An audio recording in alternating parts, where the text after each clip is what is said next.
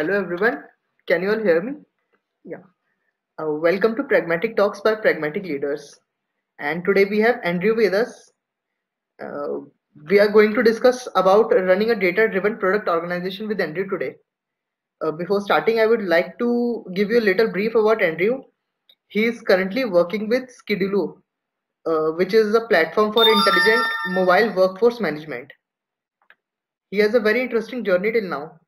He has worked with various brands like Yammer, Microsoft, and many more.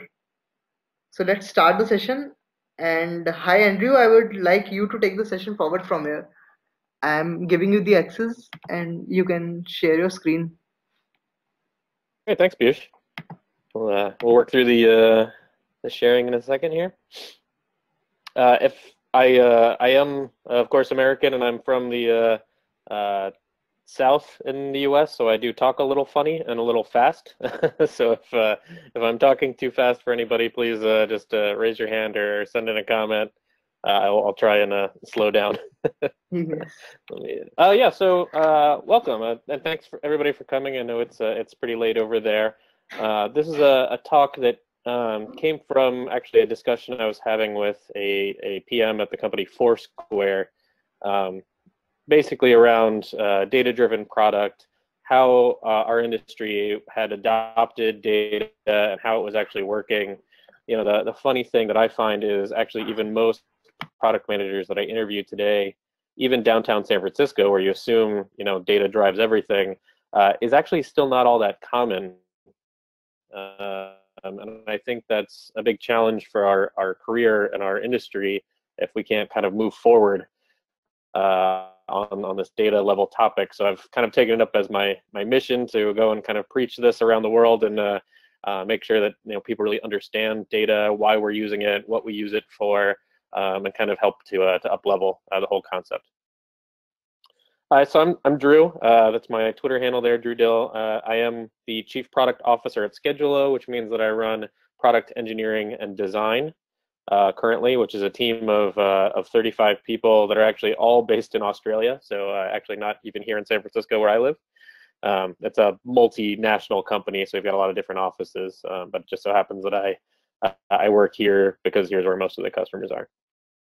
Prior to this, I was VP of product at AnyPerk, which is an HR company that offers benefits to their employees. And I was director of product at Yammer. So I was employee number 60 at Yammer through 450 in the acquisition by Microsoft, which is where I learned most of this. It's always worth, I think, pointing out that I'm not a statistician, although we're going to be talking a lot about stats and stuff today. Actually, my first career was actually in design. Later from design to being a computer science major through college.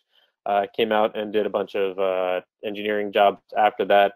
Quickly realized engineering wasn't my real passion or my primary skill set, and actually went into sales. And it turns out if you kind of average those things together, you have a pretty good product management resume. So although I'll be talking a lot about data and numbers and things like that, these are all things that I picked up on the job and things that other people can as well. So a quick overview of what we're going to be talking about today. The first piece I'll call the character of data. What can it do for us and what it can't? Next, how to collect data. What exactly we want to measure when we collect data, and then some of the uses of data, from driving insights to dashboards and reporting, multivariate testing or A/B testing, and how to kind of interpret and understand the results that you get from your A/B testing system.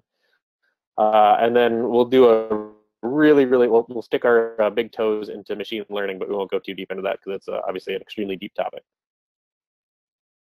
So something that happens, as we see consumer companies go from 4 people in a room up through their IPO and become these massive global organizations, we know that they take this journey of understanding and using data, that they take it from those 4 people in a dorm room not understanding anything about what their users do to kind of these massive global systems of understanding and crunching millions of pieces of information and transactional data, that they use it to drive kind of every part of their organization. But nobody really understands like that path. How do you get from the dorm room to this massive data crunching machine? And what are the pieces and component steps, and why do they do that?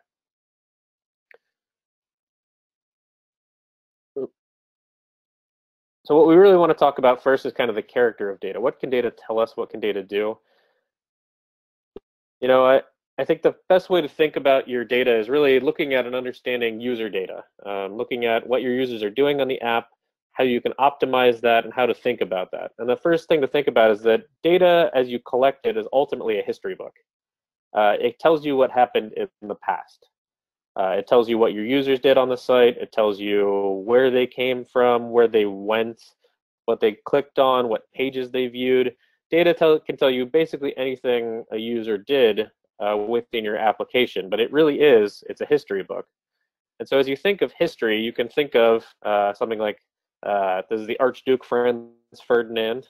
His assassination was widely blamed as the cause of the start of World War I. And you can theorize. You can say, okay, if we go back in the past and we stopped Archduke Franz Ferdinand from being assassinated, would there still have been a World War I? Well, we don't really know that. Data can give us a feeling for that, but we can't know because that's a correlation. That's not a causal, not necessarily a causal relationship. You can also go back in the past and make an inference and say, okay, so when a world leader gets assassinated, that drives conflict, that creates war. There's a battle that happens after that. And you could look, and even if every single time that happened in the past, you can't actually know that that happened that will happen again in the future because your data is a history book. It tells you what happened in the past, and it isn't necessarily predictive. It can give you hints of that, but it can't tell you 100% that that is what happened or why it happened. So although we want to look back and say, okay, users did this and it drove this kind of behavior and it led to this kind of outcome, the first thing you need to know about data is that it can't necessarily tell you that. It can't give you that surety. There's a funny website called Spurious Correlations, and it takes two graphs that look kind of similar and maps them over top of each other. So here's one that's the divorce rate in Maine versus the per capita consumption of margarine. And it turns out those graphs look very similar. And you can, the point here is that you can look at two things that look very similar and not necessarily know exactly that those things, obviously these two aren't related, and there's no way that per capita consumption of margarine drives divorces in Maine. But if you only have your data and your data is just a history book of what happened, there's no way to make this leap. You would have to then go and find a way of testing whether somebody eating more margarine makes them get divorced. So with that said, what can data tell us? What can we learn about our applications and the things that we build based on the data that we get? Well, first off, the most obvious, what areas of the product are getting the most use and how? Where are the eyeballs going? Where are users clicking? You know, if you're tracking page data, you're tracking activities and engagement with your site, you're gonna see obvious numbers of where people are going and what they're clicking on, and that's really useful just for even understanding what users want. They can tell you how you're doing. We'll talk a bit in a moment about defining your kind of key performance indicators, your KPI, as to success of your app. And your data can basically map to those as well as you understand your current KPI. It can tell you the outcome of a scientific experiment. I mentioned just a moment ago that when, you know, if I were to figure out if margarine and divorce rates in Maine were the same, that I'd want to test that somehow. So when you see a correlation in the data, that doesn't mean you should throw it out. What that means is that there might be something interesting there, but you need to basically conduct as scientific an experiment as possible to figure out whether that relationship actually might be causal. This one's kind of magical. Data can actually tell you whether a feature sucks, and this is something you'll hear a lot as a product manager. Nobody uses search because search sucks. It's kind of hard to make a good search. There are actually better tools for search these days than in the past. But what you will find, if something sucks, then if somebody uses it, they won't use it again. If it's bad, they won't return and continue using it. And they won't even, it'll negatively impact their impression of your total app. So those people are likely to become less engaged over time if they're using things that don't work. So when somebody tells you that search sucks, the easiest thing to then go do is say, okay, how many people are searching? And if they search, and then the users who search, do they tend to stick around on the site more, or do they tend to leave more often? And if they search, they tend to come back and use search again the day after and the day after that. And if it turns out that they actually don't engage any less than any other user, they come back and they use search a lot more, then search actually might not suck, and it might just be a user's impression. And what data can't tell us? It can't tell us what to do next. Something that I think a lot of product managers worry about when they think of data is that we're basically going to automate away their jobs. Data can't tell you that. It can tell you what you might test, what might be interesting, but it can't define your strategy. Your strategy is always driven by vision. It's always driven by user need, and it's driven by kind of product market fit and how you understand and where you see the company going. As I mentioned, it can't tell you causal relationships between past events. Two things might have been causal in the past, but because you couldn't conduct a double-blind study, because you couldn't basically split into a fractured universe and test those two different universes, you just can't know. It also can't tell you when to make larger bets. Data inherently, and we'll talk about this in a minute, will drive people to doing a lot of little incremental changes, when in actuality, sometimes you might need to just make a massive overhaul and just redo the whole thing. And relatedly, it can't tell you when you've hit relative maxima, when you've hit the top of a peak and you need to basically adjust and change something drastically to go up again. So now we've talked a bit about data, we're gonna and what it can and can't do. We're gonna talk a bit about how to collect data. I think a lot of companies just kind of throw Google Analytics up and have it puttering away in the background and glance at it occasionally. I think that Google Analytics, can be fine for understanding trends, for seeing where things are going. But when it comes to actually really using data, I've found Google Analytics to be a little bit lacking. In one respect, it does overcount. In my experience, I've seen as much as 40% overcounting in terms of total numbers. But the bigger thing is really that it is sampling data, so it's not always showing you 100% of the data that you really need. So it's basically surveying your users rather than capturing everything. And when you're looking to do really, really detailed data work, it's just not sufficient. So if you're looking at page views, I think Google Analytics can be fine. And working through marketing, I think Google Analytics can be fine. But really, when you want to get really deep data and insights about your users, you have to go deeper. Segment's a cool app if anybody's ever checked it out. It's basically what's known as a data broker. So you have all of your apps over here on the left-hand side. You can send all of your data into Segment, all of your analytics, all of your user metrics into Segment, and then you can actually send off that data to a bunch of other sources. So then you can go try out a bunch of different data tools. It can also operate at the front end and back end, and it has really and reasonably accurate results. But eventually, what you're going to need to get to is a place where you will need to control kind of your own data destiny, where you, inside your app somewhere, you will need to actually be operating with the data. Because what you'll see here, and there's kind of the the mix of these front end applications, your iOS, Android, your web apps.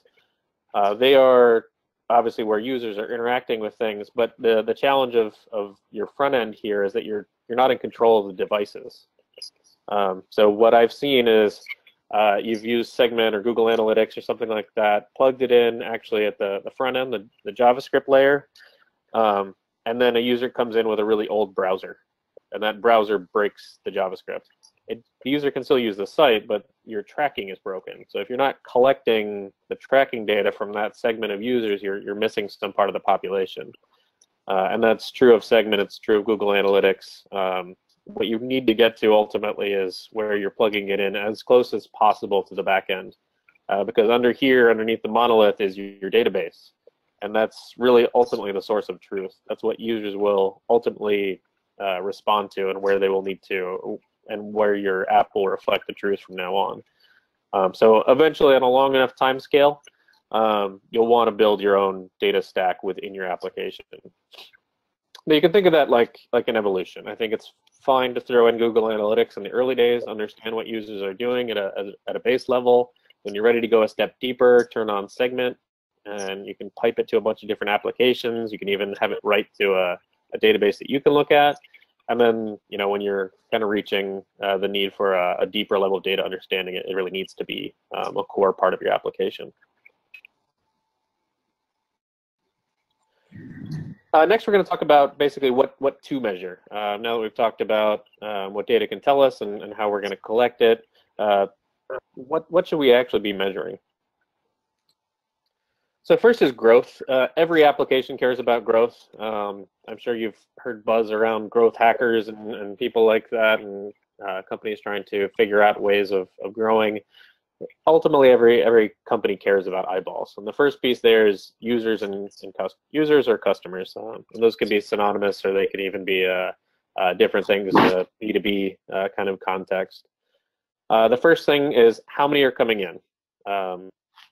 Just base count. Give me an understanding of how many users and how many customers do I have. And then once you understand that, understanding where they come from, because ultimately you want to create more of them, right? After that, once you understand who your users are, who your customers are, and where they're coming from, it's ultimately about keeping them and engaging them.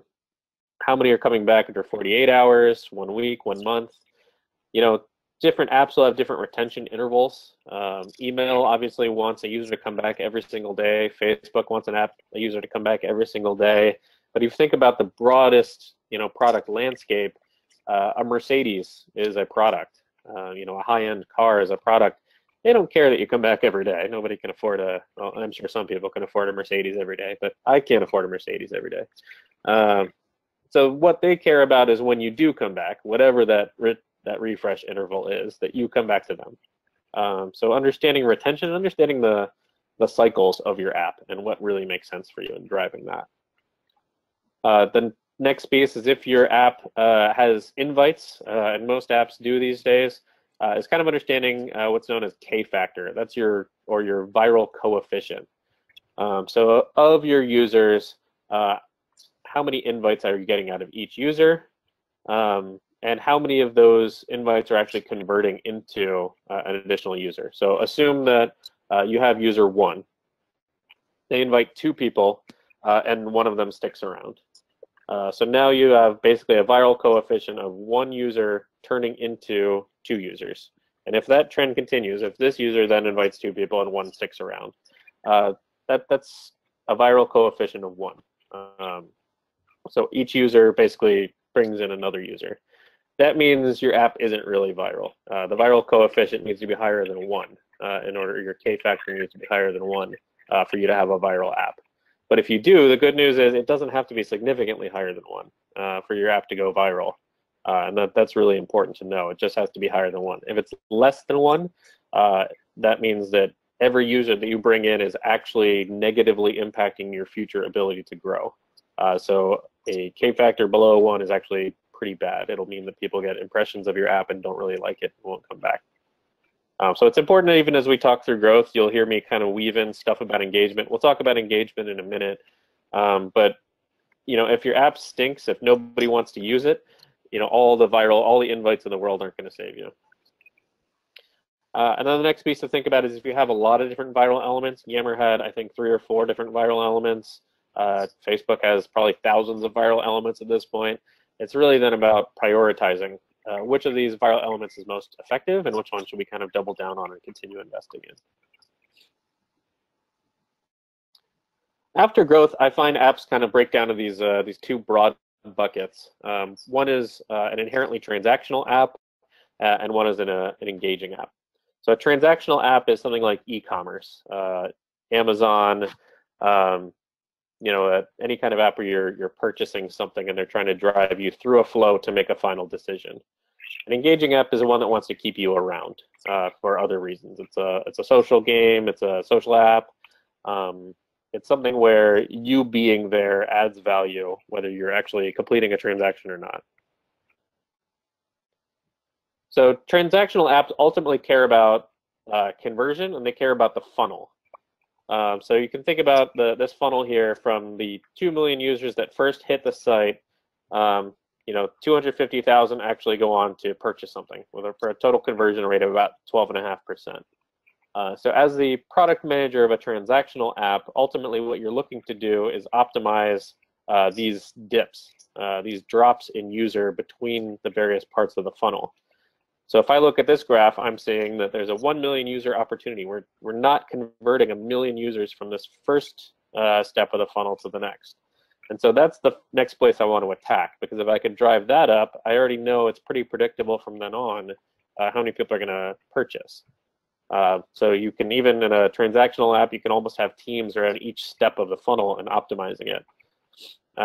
Where people sometimes get a little blind in transactional apps is realizing that to the left of that 2 million is the entire world, the other few billion people in the world. So if you try and just optimize within your funnel, even a transactional app, forgetting about growth, forgetting about the other billions of people that haven't actually seen your app, you can kind of lose sight. You can get tunnel vision and optimize in the wrong way. So even a transactional app, you have to be thinking broader. Engaging apps are a little bit different. Ultimately, they want you there. They want you to sign in. They want to see page views. Time on site and page views are a little bit of a tricky metric, and we'll talk about that in a minute. But they're looking for interaction with the app. These interactions can be app specific. Facebook is always going to care a lot about liking and replying. Instagram is going to care a lot about hearting. There's a common rule in social apps called the 99-1 rule, which says that 1% of people create content, 9% of people will respond to that content when the 1% create it, and that 90% are just going to lurk. They're never going to post anything. They're never going to like and reply. And the fascinating thing about engaging apps is that that's okay. That they don't mind that 90% of the users aren't really going to do much besides just show up. The reason is ultimately because a lot of them are selling ads, and so you clicking off and going to another ad is valuable to them, or you even seeing that ad and showing impression kind of data. So beyond just the basic measurement of a user who showed up, a lot of that will be app specific based on whatever your the outcomes. And then there was a question there. What's the term again? I think it was the term being the 99-1 rule. Yeah, there you go. Yep, and then once you kind of understand, engagement and growth, then you can basically prioritize driving further engagement and growth. I think I gave away the answer here, but the two most important interactions on Instagram, I'm actually not even an Instagram user all that much, so I would say it's, liking, or it's hearting, it's replying to things, it's resharing. You can think about all the different interactions and how they kind of, not only do they engage that user, they engage other users, they drive more behavior, and eventually will drive more eyeballs to ads. And that's why engaging apps care about those things a lot of the time. For my purposes, for Yammer, what we cared about, we charged companies money for something that looked very much like Facebook, a social experience. But we cared about usage because usage drove buying behavior, because it drove customers to renew. If people were getting value out of the software, they were using it to comment and communicate with each other, then customers were less likely to churn, and they were more likely to recommend the app to other people.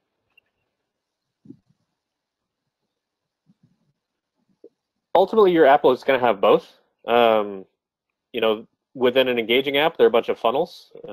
Clash of Clans, they want you to get in there and battle all the other little villages, but they also want you to buy things. They want you to buy the coin upgrades and stuff like that.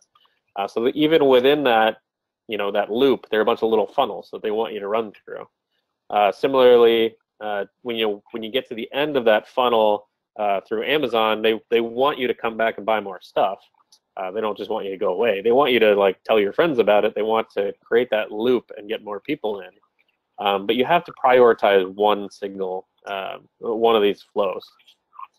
So the thing to think about there is when you're talking about an e-commerce app, they ultimately have a calculation, a lifetime value that says, I as a user am going to be worth X thousand dollars. And the trade-off that they'll have to make is, if I'm coming back every single day and buying a pair of socks, that's somewhat valuable to them, but depending on their profit margin for socks.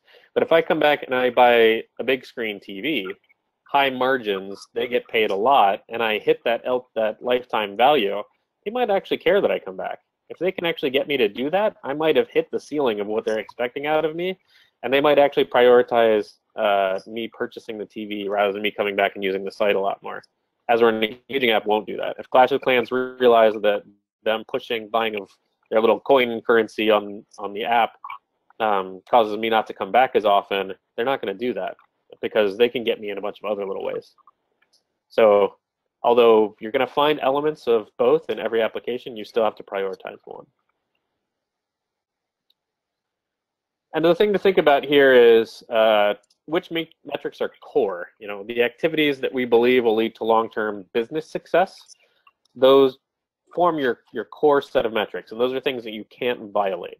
Whatever else you do, you cannot drive down K-factor, you can't drive down user count, you can't drive down engagement, and what that forms is kind of your backbone. Any test that you run, anytime you think about what to change, you can't impact those metrics negatively.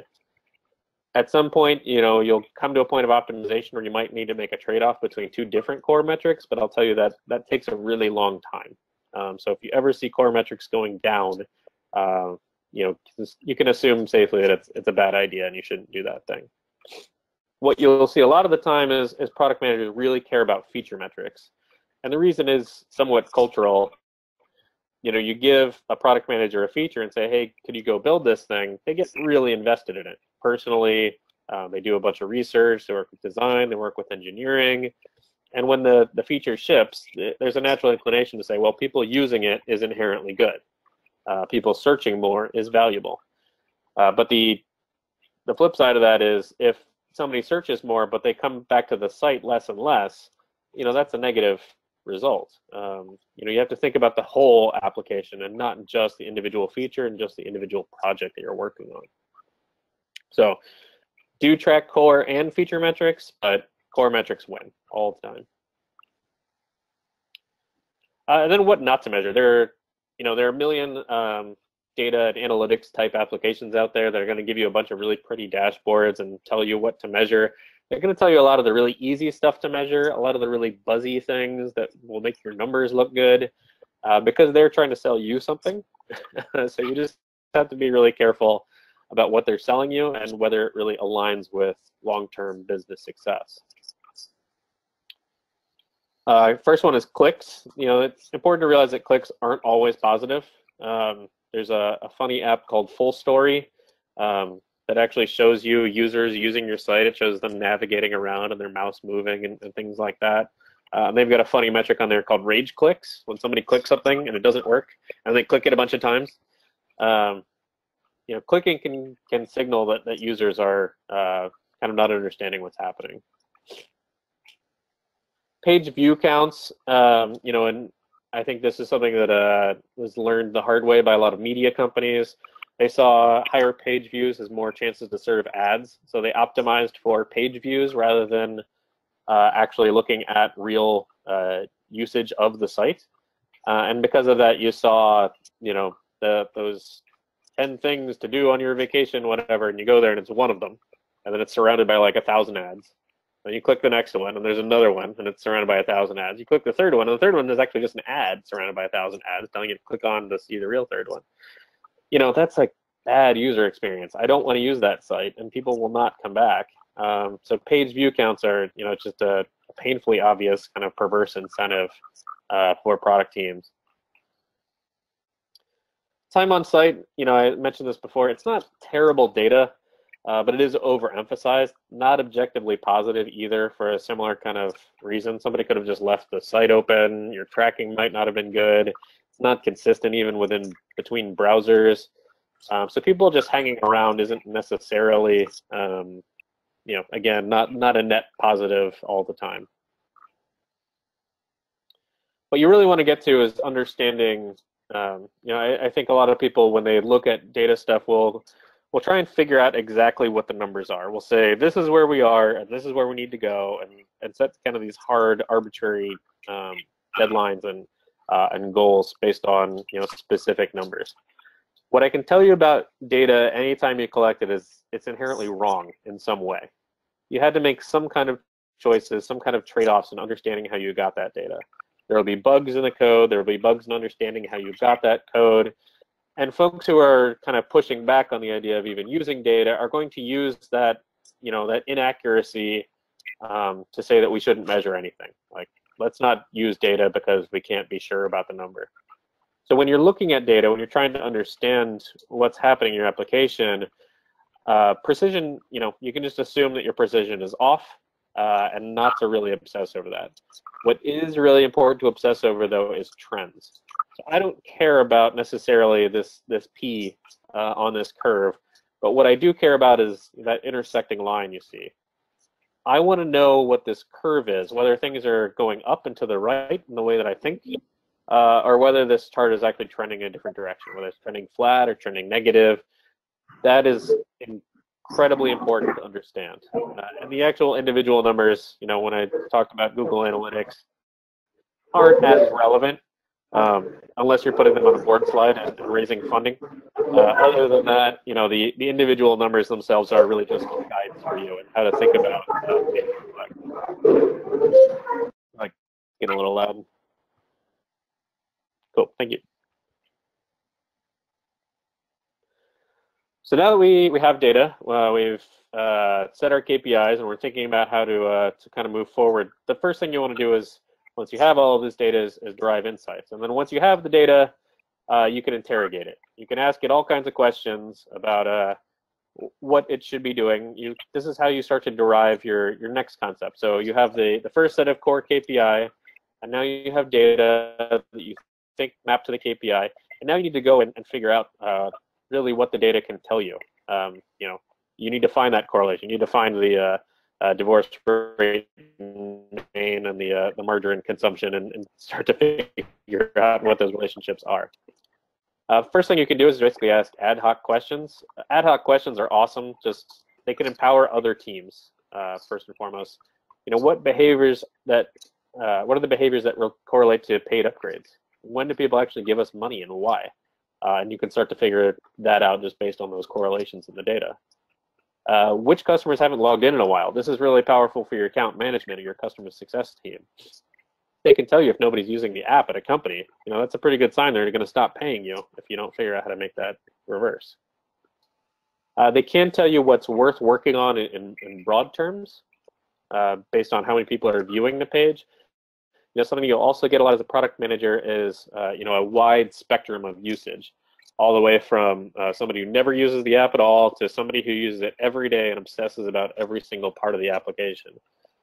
These people on the far end of the power user curve are going to ask you for a bunch of weird stuff. It's going to be really, really detailed, really, really specific to their usage.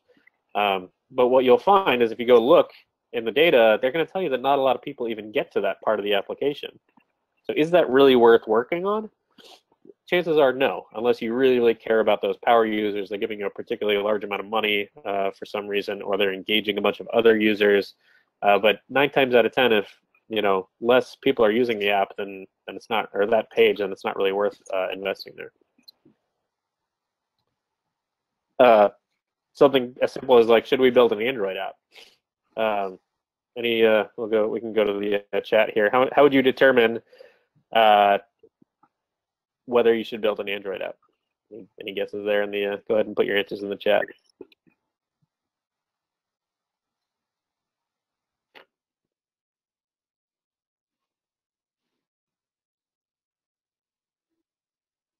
Any brave souls? Yep, that's right. So you also had the right answer. Yeah, you can go back to Google Analytics. They've got a that browser tab, and you can fire it up and say how many people are logging in from Android. And if it looks like a significant number of users are using your mobile site from Android, then that's a pretty good idea that, hey, maybe it's time to go actually invest in a native Android application. Fascinating thing that happened to me at AnyPerk, I went and looked, and we had a massive number of iOS users and a smaller number of Android users. We went and built the iOS app. It actually didn't really decrease the number of people browsing us on iOS. It just actually rapidly expanded our total market around the iOS app. So all the users that we got on iOS were actually additive. And we still had a pretty healthy mobile app flow even from iOS. If you've never seen a cohort analysis, I'll explain kind of how this works. Cohort analysis is how you determine kind of the value of correlation based on two different values. So the values that we're looking at here are the cohorts on the left. These are basically start dates or start weeks. And then on the top row, it's how many weeks did the users come back. So based on their start date, how likely was it that they came back in week 1 through 17? And that gives you these percentage charts. Now, cohort based on date isn't a terribly useful metric here, but you can think about it. You'll hear a lot in product literature about something called the aha moment, kind of a mythical creature that says when your application becomes really sticky and when people stick around. That's what a cohort analysis will tell you. So on your left here, you could imagine page views or feature use or something like that. And then on the top again, if you have retention rates, they can tell you whether using that feature led to long-term retention. So Dropbox counts their aha moment, and this is hilariously simple, is you install the app and you drag a single file into that folder, and they believe you'll be a good user. From there on, they have extremely high retention rates if they can convince you to drag one folder in or one file into the folder and sync it. And how you would do that is through cohort analysis. Is actually looking at retention rates of people who did that and seeing if they were higher than people who did other things. Aha.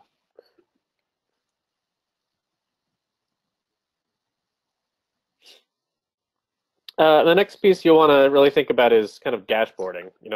For my purposes, I think one of the most important things the product team can do is kind of evangelize product even within the organization, understanding what and why and how.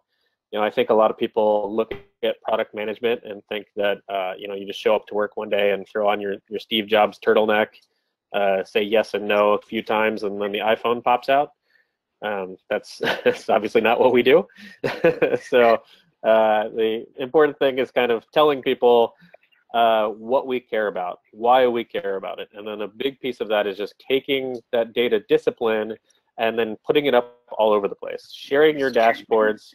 I don't even really know what the Copilot app is, but I just liked it was a free dashboard. Putting those dashboards up and around so everyone in the company understands what product's goals are and that they are aware of data and how we're going to be using it to make the right decisions.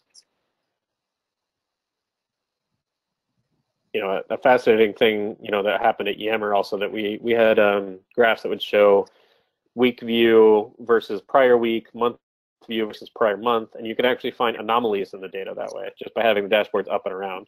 Something shows up big and bright and red on a dashboard, it doesn't take a product manager or a data analyst to come and say, hey, that's a thing that I need to do. Sales will walk by and say, hey, there's a red thing on that dashboard, and you're like, oh, what is that red thing, and how do we fix it? And then, that starts the process of again, diving back into the correlation, figuring out what you think happened, and then trying to define whether there's a causal relationship there. This is a quote from my buddy Otis. There are only two honest visualizations, a line graph and a bar chart. Everything else is a sales pitch. Be careful when you look at dashboarding vendors. They're going to want to sell you a bunch of really pretty things. I think pie charts can be used appropriately if you're careful. But something that happened as soon as we got bought by Microsoft is they started showing us slices of their Kronos, or was it? I don't think it was called Kronos. What was it called? Anyway, their big data cluster, and every graph that they showed us, there was just never a line graph and never a bar chart. And after a long time, it became clear that the data team were reporting to functional leaders within their organization. And those functional leaders didn't want to look bad. So they were obscuring all of the data in fancy looking graphs, hoping that you wouldn't realize that actually the graphs had nothing to do with user metrics. They actually were entirely about the data quality of the data they were collecting. They were going back, and I told you not to worry about precision. They had 20-page presentations about the precision of their data. They were still trying to justify the usage of the data rather than actually deriving real insights. So be careful with anything that isn't a line graph and a bar chart because those are the most clear. Those are the most direct data points, and anything else, radar graphs that look like those spider things, anything else can be ultimately confusing.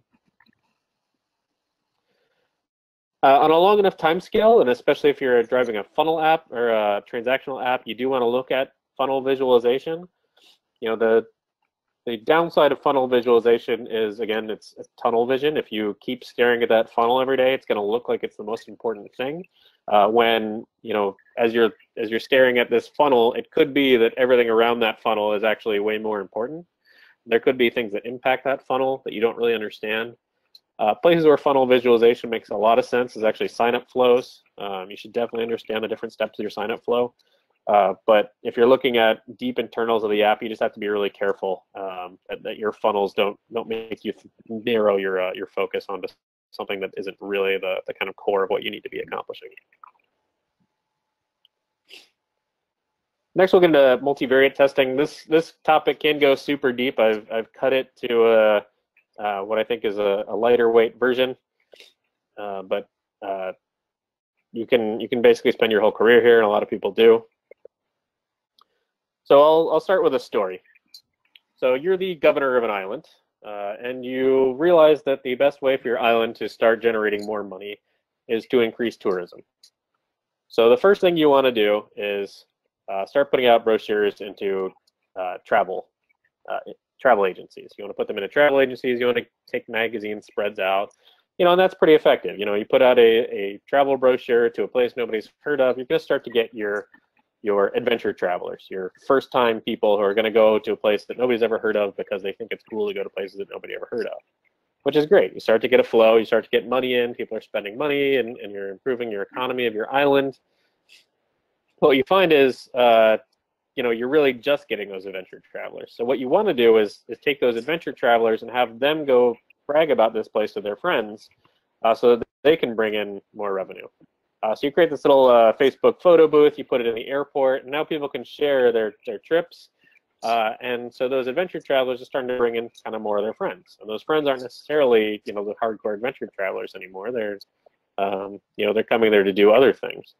And this is great. Now you've got adventure travelers, you've got a wider group of people coming, but what you've noticed is, once these people come, they don't really come back. They come in, they spend some money, and they leave. So what you want to do is find a way to keep people coming back to the island so they keep spending more money.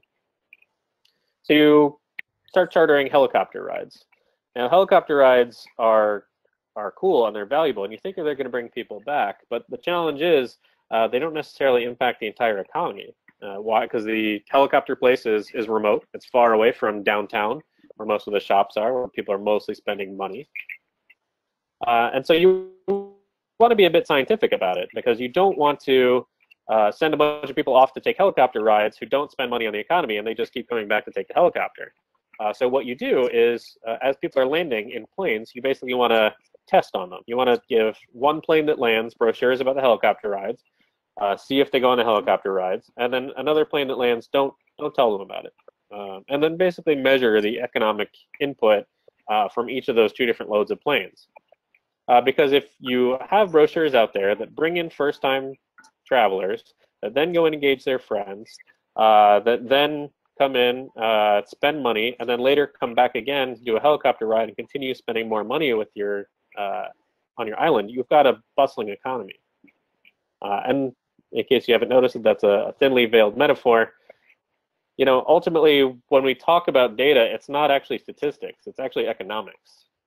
Attention is a currency, and it's already basically spoken for. 100% of people's time is already spent online in something else. So when you're looking to bring people into your site to take an action, you're competing with every other site in the world, every other thing in their lives. And you have to think about statistics as an economy. They've got a limited source, a limited amount of attention that they can spend, and they need to spend more of it with you. And that's kind of the way you need to think about it. One of the things, people who get business degrees often get a really bad rap in technology. This is one of the things that I think people with MBAs and business degrees actually really excel at, is economic modeling, because that's really what we're doing. We're getting people to spend attention. So what to test? In a perfect world, in a utopia, we would test everything. Facebook has the ability with billions of users now that they can test something at 1%, and they can actually achieve results and actually figure out what to do. We don't live in that world, though. We don't have billions of users ourselves, so we can't really test everything. Something that also is worth thinking about is just sample size. So when you're thinking about testing, when you want to test, you have to kind of understand whether the users that you have today are representative of the users that you want in the future. When we go talk to a VC and say, hey, I want money, we don't tell them that we want these 5 little smiling people over here. We paint this broad picture of all of these people in the world that we want to use our thing. But those 5 happy people, those early adopters, those adventure travelers, might be weird. So even in the early days, you can't necessarily A/B test on these 5 happy people and assume that it's actually going to correlate and it's going to do anything for the broader market that you care about. So in the early days, I would actually suggest people don't A/B test early on, because that sample just might not be representative of the people that you really need to bring in. So early days, it's more about user research and getting out there and talking to people than it really is about A/B testing. It's also important to note that testing costs. It has costs. It slows time to delivery. If you have to build the infrastructure around executing an A/B test, that slows engineering down, and that's time you could have spent building another feature that might even be more engaging. It adds to code complexity. You have to have some kind of way of managing the testing infrastructure, and you have to have basically 2 variants of the code living in production at any given time. Your QA team has to test every different version that ships out the door. And then all the other PMs and designers have to know about tests, because tests can overlap and they can interact with each other. So as you think about testing, you have to think about whether it's really worth the cost of what you're doing. And of course, the last thing, users don't really love the idea. I think anybody who's experienced an A/B test or looked at their site, not as obvious now these days, but especially in the early days of a lot of these social apps, 2 people would see 2 drastically different things and be like, wait a minute, why am I seeing this weird situation? So all of these things have to be kind of considered when you think about what you want to test. An early heuristic that I recommend, especially for a social application, is really only to test features that impact like 30% of your users. So if you've got a page, 3 clicks in, you really want to deliver a feature there, but less than 30% of your users are actually getting there, it's probably not worth the effort. It's probably not worth the cost, and you should just do your best. Maybe user test that area for UX purposes, but it might not be worth the total investment. There are plenty of A/B testing tools. These are just a handful. You can go on G2 Crowd and find hundreds. Kissmetrics, Visual Website Optimizer, Unbounce, Optimizely, Google Analytics. These will get you some interesting kind of results, but you have to be a little bit careful with what they tell you. Going back to my my earlier point about dashboards and visualization, they're going to give you metrics that are really buzzy, that are really easy to measure. The really easy to measure stuff is inherently not the most valuable things. So these will let you test small changes. They'll let you test copy, color, button position, things like that. But the fascinating thing is if you want to get really deep, the thing that you really want to test are flows. Flows through the application are what tell you most about what's changed and what's valuable. So those small optimizations don't, they can net you changes, but they can't necessarily make the big changes that you need. The changes in user behavior are driven through the progression that users take through your application. And what you'll find is if you use any of those applications, you want to test a flow, it's effect you might as well have built it yourself. They just don't give you that much additional value in flow testing.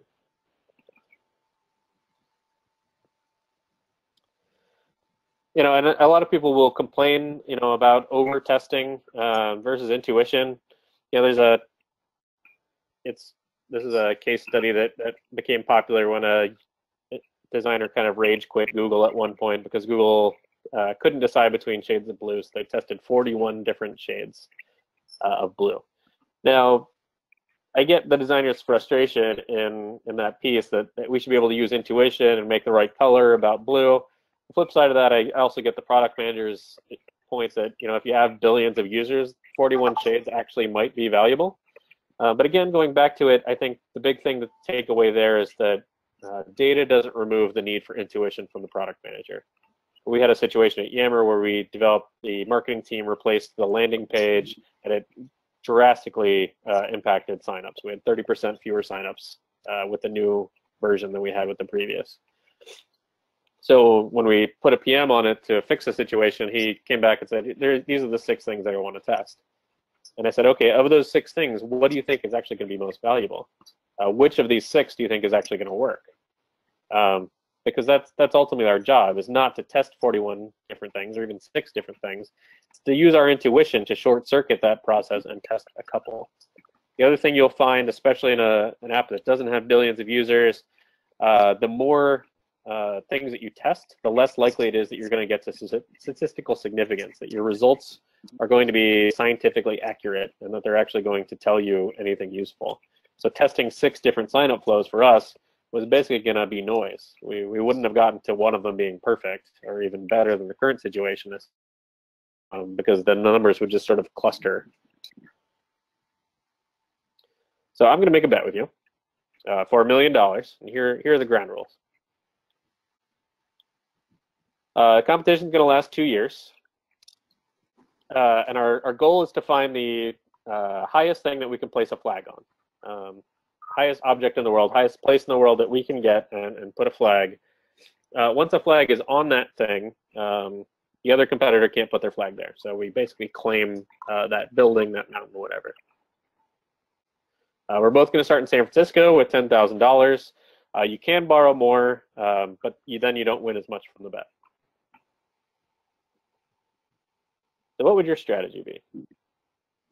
Well, you could go to the Transamerica Pyramid. That's currently the tallest building in San Francisco. That's pretty easy to get to. Just hop over and run your way up to the top. But once one of us gets there, the other one can't claim it, so that they'll be looking for kind of the next biggest thing. You could hop a plane then and go to Chicago. That's definitely less than $10,000. You can go up to the top of the Willis Tower. That's the next tallest building, or it's one of the tallest buildings in the U.S. And you can claim that. Then you could basically go to One World Trade. The other person could hop a plane then to New York. Not that much more expensive, and now that is the tallest building in the U.S. And now you've claimed the tallest building in the United States. But now you'd be getting a little bit worried about money because you've had to travel to New York. You've had to spend the money. There's probably hotels and flights and all that kind of stuff. So you'll start to get a little bit worried about your funding, when you could have actually stayed in California and climbed up to the top of Mount Hood, which is the tallest peak in California. It's 12,000 feet, taller than any building in the U.S. And then what is the other person going to do? How are they going to counter it? Well, you could just say, well, forget it. I'm just going to go for Everest. I'm going to spend all $10,000. I'm going to raise some more because I think it's $60,000 just to get up there, much less all the training and flights and travel and all that kind of stuff. But how do you know that that's the right thing? When you get to base camp, when you get to the first level of the mountain, how do you know that that was the right place? And how do you make the decision to turn around before you die on the mountain? That ultimately that journey is your product.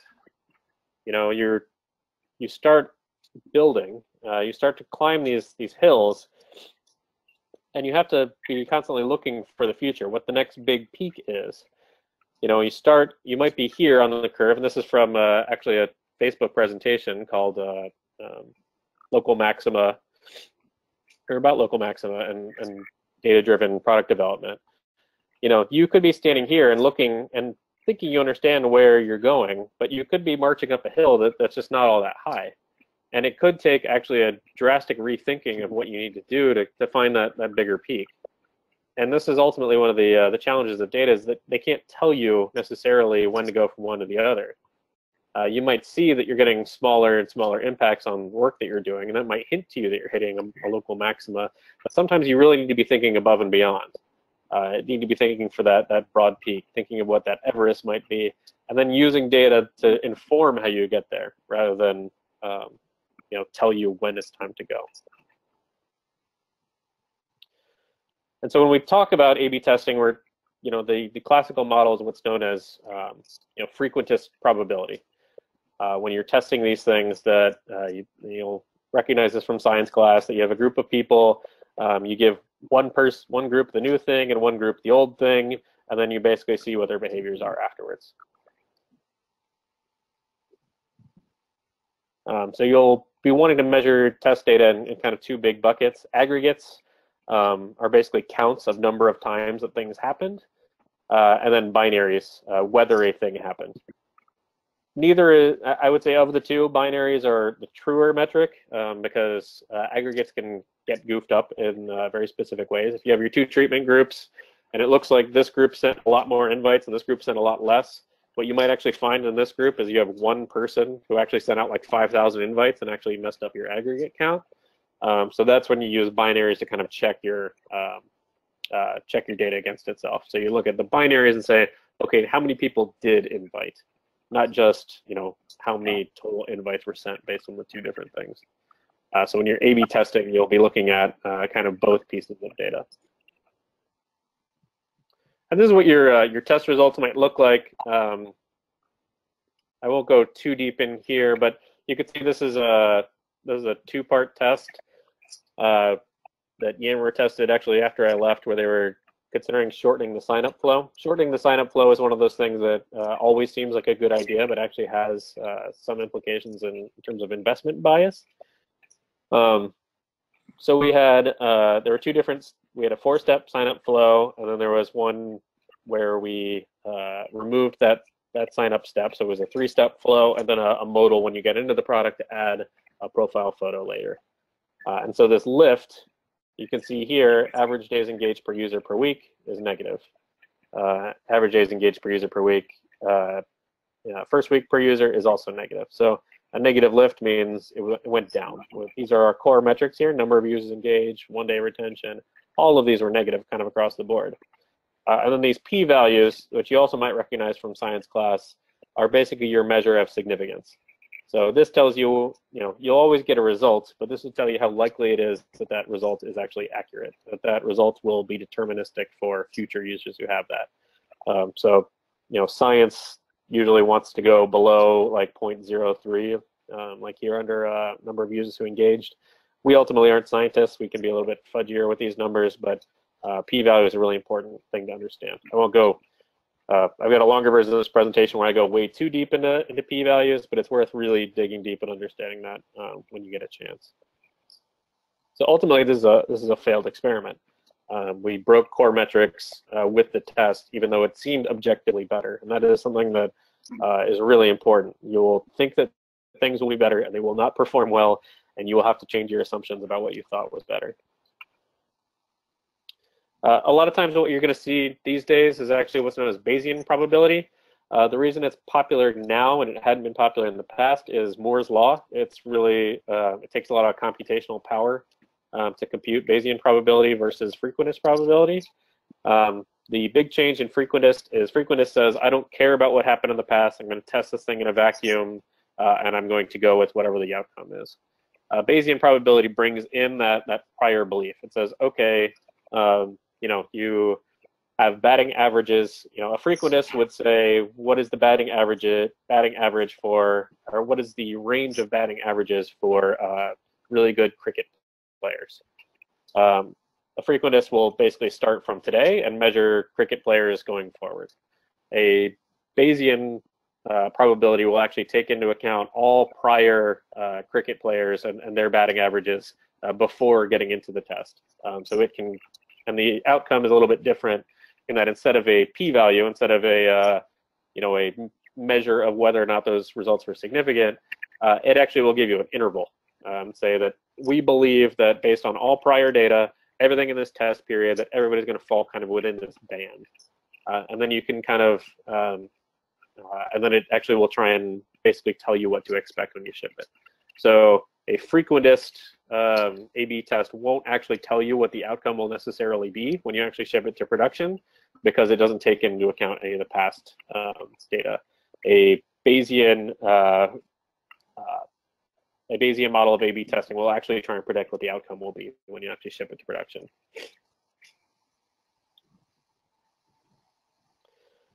And so after all of that, I think, hopefully if I didn't drive any points home, it's ultimately that multivariate testing doesn't replace intuition. It just makes outcomes clearer. When you're marching along that hill, when you're trying to find the tallest building, when you're trying to increase the revenue into your island, that you need to have data that tells you whether every step you're taking is valuable. And if you do, then you're making great strides, that you can kind of do anything. And that's the path that these companies get on when they become these data juggernauts. It's that they're taking data-driven, data-explained steps that reinforce their intuition and make sure that they make the right decisions. When you're thinking about all of this too, it's really hard for companies to change. I saw this at Microsoft all the time. Driving home that culture of experimentation, that idea that my idea might actually be wrong, is really hard for people, and it's part of our jobs as product managers to bring that out. When you're thinking about experimentation culture, this is the Wikipedia page for cognitive bias. I love going there every few months just to check my own ego, because the page keeps growing. Humans have incredibly flawed understandings of the world based on our brain mechanics, our social interactions. We're blind to a lot of things, and we're inherently wrong about many, many other things. So when you first think about how to drive home the culture of experimentation, you have to kind of start with the idea that I'm not always right. And in fact, I'm probably wrong a lot, and probably even more than I want to be or even understand at this point. So something I like to point to, Google did a study a few years ago where they took their very, very best product managers, the ones who were on the fast track within Google, and they were thinking, okay, well, people on the fast track must actually ship more successful features. They must actually move metrics. So they looked at it. They looked at that correlation. What they found is that when the very best product managers at Google were trying to ship features that were intended to drive metrics up, that effectively, about 33%, or about a third of the time, they failed. They failed to drive the metrics up. About a third of the time, the metrics were flat. And about a third of the time, they were actually successful in driving metrics up. So the very best product managers at Google are wrong. I think my math is wrong here. It's 67% of the time. The very best product managers are wrong a significant portion of the time. And that, I think that really helps to drive home the fact that, when people think about data, that it has nothing to do with intelligence. It has nothing to do with skill. It has everything to do with your understanding of the world and whether you can understand enough about the users. And also, what Google was also, on the verge of doing here was rewarding people only for success. And what that will do is make sure that you only ever have small iterative projects, that you will never actually try for the big mountain, because people will be afraid of going after the big mountain. They'll be afraid of failure. So you also can't build a compensation structure around movement of metrics for that reason, because you'll inhibit people from actually taking chances. And then you also have to really redefine success for your engineers. Your engineers believe that putting a product out there and getting users' hands on it is the value of what they do. And in A/B testing, it will very likely happen that the thing that they're building will not do anything. It won't actually ship to production, or it won't actually ship to 100% of users. It won't become a core part of the product framework from now on. So you really need to get engineering excited around the idea of getting the code out there, and then learning. But it's not just about getting their code into people's hands, in 100% of users' hands. That it's really about testing, iterating, and making sure you're doing the right thing. To some extent, machine learning is just another version of the magical algorithm. Product managers have been promised the magical algorithm from engineers for years, and to users, it's kind of the same thing. I don't care about machine learning. I care about what machine learning can do for users, and I care about the ability for me to use it as a tool in my toolbox to improve my product. So we'll talk really briefly about this. First is what's known as a recommender system. A lot of recommender systems are actually based off of something called collaborative filtering, which basically says if this guy on the left is a biker and this guy on the right is a biker, and they seem to have similar buying habits, and then the guy on the right does something that's a little bit different than the guy on the left, that, hey, maybe the guy on the left might like that too. Yeah, that's collaborative filtering. You can do it a lot of different ways, but that's kind of the core. It's taking different groups of users, finding kind of behavior around those groups, kind of at the margins of those groups, and trying to bring it into the core and seeing if it actually works. Natural language processing, NLP, is actually kind of a roll-up of a bunch of different concepts of machine learning. From the core of natural language processing has Bayesian probability in it. It has the same underlying concepts behind anti-spam.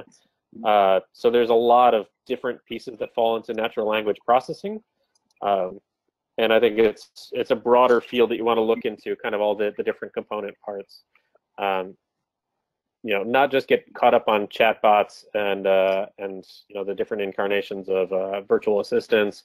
We're really looking at how machines understand what input people are getting, and then there's a lot of different applications for the underlying technology there.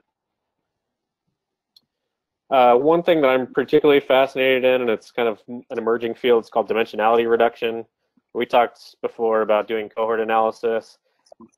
What dimensionality reduction can do is say, okay, if your user is this multifaceted person, they're doing a bunch of different stuff. They're clicking here, they're doing that, they're taking all these different actions. And when you look at a cohort analysis, you need to go basically feature by feature and see users, whether they used it, and how that works. So what you can think of as you're building this construct of a user is that if you were to try and graph their usage, it would be like a 61 dimensional graph. You can't even conceive of it in your head, what this user is doing and how to actually rationalize comparing this user's usage graph, this crazy thing over here, to another user. So what dimensionality reduction does is it basically says, we can flatten a lot of these things. This is just more math, but you can take these concepts and you can just flatten them out into these single vectors of what people are doing through your app. And you can actually compare those. And you can find the path, the most likely path that people take through your to become power users in your site, and you can actually take them stepwise through that. Cool. So that was a extremely brief machine learning, but those are kind of the three biggest ones I think that that PMs need to be aware of. So we talked today about the character of data, what it can do for us, what it can't, how to collect it, what we want to measure, how to gain insights from that. We talked about dashboards and reporting and how to kind of share that out to everybody and why that's important. Took a bit of time on multivariate testing and the successes and the challenges of it. And then a really brief overview on machine learning. So now I think people asked some questions in, but we'll go ahead and fire up if anybody has any questions they want to. Yeah, so there's a good question back here from Assis, how to balance between intuition-based decision, not doing costly experiment versus businesses, versus the bias of making those decisions. I think it's one, you can look at your usage metrics and figure out, is this a really important thing for me to test? That the 30% kind of heuristic that I threw out earlier. The second is, really how well do I understand that area? I'll tell you, basically Skedulo isn't doing a lot of this stuff right now, and because A, we're still very much early stages and thesis driven, but B, it's just certain things about the app are so necessary, they're so objectively needed, that although I'd love to, A/B test the UX of that thing, the thing just needs to exist. I just need to create that feature. Some things can be objectively true, and some features do need to just exist. I'll take off that slide. That's so distracting. Keep popping in questions here. I'll talk a little bit more. This is a longer blog post here on my Medium page. You can check it out at that bit.ly link over there, bit.ly/DD product. There's also my LinkedIn, Twitter, Medium, etc. A million ways to keep in contact with me, so please do. What is the best suite to implement for data management, reporting, recommendations like Google product suites, Adobe product suites, etc.? I would say I don't know of a single product suite that has kind of everything. I think Mixpanel tries to do that, but I think it's extremely expensive to start with. So that's probably one thing that might lean you away from it. What I would recommend is trying out, actually looking at Segment. because segment can, once you start pumping your data in a segment, it can actually shove that data in a bunch of different apps. And the cool thing is then it's just a button click to turn those apps on. So I was looking at funnel visualization software at one point. I was looking at Mixpanel. I was looking at Heap. And I was able to just basically go sign up for the free trials, click the buttons, and it would just start working. And then I was able to try them out both at the same time and figure out what I liked and what I didn't like. PM resources I recommend. I definitely recommend Quora. That's one of my favorites. And that's kind of how I got myself excited about blogging way back when. I think product to some extent is an apprenticeship position. So definitely find mentors and people you can learn from locally. I know people actually, I know product managers, at least in the Noida area, that I've liked and really enjoyed working with, and I might be able to recommend. The right time to start using cohort analysis, I don't think there's, assuming you have a data set that you're happy with, I don't think it's ever too early to start using cohort analysis. It's kind of one of the first baseline, like, what are people doing kind of things. It is time consuming, and I find that's, when I joined AnyPerk, it was 15 people. I didn't have a data person, so I had to do all the cohort analysis myself, and it took 3 or 4 weeks. So just be prepared for the fact that that's kind of an expensive thing, but that's one of those that I would recommend investing in early. Best resources for machine learning for product managers. I really like, I think it's Udacity has like an intro to AI course. It'll be very math heavy. So if you've got a math background, that'll fit your style a bit more. Another thing to check out, there's a guy named Frank Chen who runs research for Andreessen Horowitz, and he's got a great recorded presentation. You can find the YouTube video where he kind of gives an overview of machine learning, what it can do, what it can't do, that kind of stuff. Yeah, what I try and do, and something I just recommend in general, is pick a technical topic every year to try and learn about. I don't think you have to have been a computer science major to be a great PM, but I do think you need to understand the tools. The same way a painter doesn't need to be a chemist to understand exactly how their paint is made, but they do need to understand the process of making paint so that they can understand why a certain set of paint is going to be better for them. My journey. I think I started initially. Every product manager has a different story, and I think that speaks to the fact that it is an apprenticeship position, and somebody eventually just needs to give you a chance to do it. I initially, even in high school, I was interning as a graphic designer. That was always my passion, was actually design and art.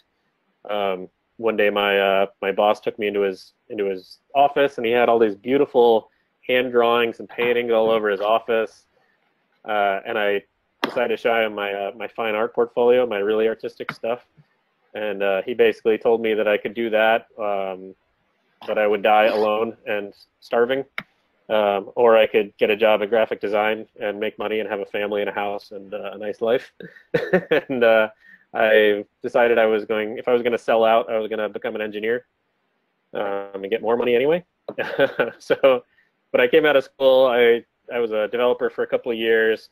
Pretty quickly realized that I was that engineer that you're going to run into in your career that you really hate dealing with, the one who gets the thing to like 90% and it looks great, but it's still buggy and it's not quite done, and then just cannot finish that final 10%. And when I realized that about myself, I realized I was never going to be a great engineer. I got recruited to a Bay Area startup as a sales engineer. Went around, and it was a highly technical product that we sold kind of all over the world, which is where when I've been to India to visit my team there and actually to sell the product to Mitsubishi. And then it was always the path in an old school enterprise company that sales engineers were kind of your natural recruiting path for product managers because they were technical and they could talk to people, as real engineers can't. And then yeah, been stuck in product kind of ever since. Business metrics versus feature metrics. I think I would, when I think of business metrics, when I think of top level company KPI, things like revenue, churn, those are valuable and important, but they're ultimately lagging indicators. My old VP of sales used to tell me that a feature that wasn't shipped by May 15th couldn't impact his revenue that year. So the flip side of that is if I ship something, middle of June and I'm trying to take credit for a big revenue bump in Q3, it probably isn't really right. It's just lagging. You can't know that the thing that you did, similar to our Archduke Franz Ferdinand situation, there's no really way to like A/B test revenue and feature impact on revenue. So what you have to do when you're building your core metrics, you have to basically have the faith that those core metrics are going to add up to the top line business metrics. You should be constantly kind of validating those hypotheses, but that's kind of where you need to go with that. Cool. So that seems like the end of the questions. But do connect with me on LinkedIn, Twitter, Medium, Quora, Carrier Pigeon. Throw a ball of paper across the Pacific, and I'll turn it back over to you, Peesh. Yes, thank you, Andrew, for joining us today. Session was really helpful, and I hope everyone would have enjoyed the session.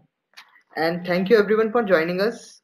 In case you have any queries related to product management, you can anytime reach to Andrew, and you can also reach out to me if you're looking for transition into product management.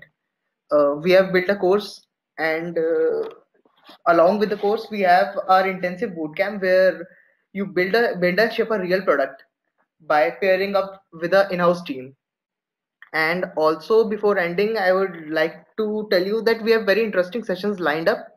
So check out our website. I am sharing the link of our website for our upcoming sessions. You can register for the sessions over there.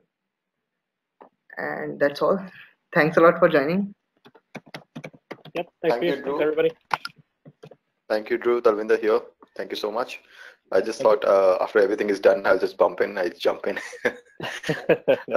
Yeah, I was a passive listener throughout. It was a very, very enjoyable session, especially like the Hills example.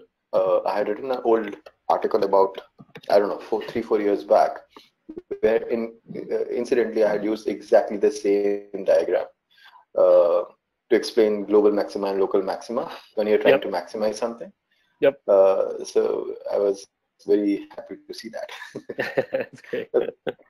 Yeah, but once again, thank you so much for taking the time and giving a fantastic overview of data.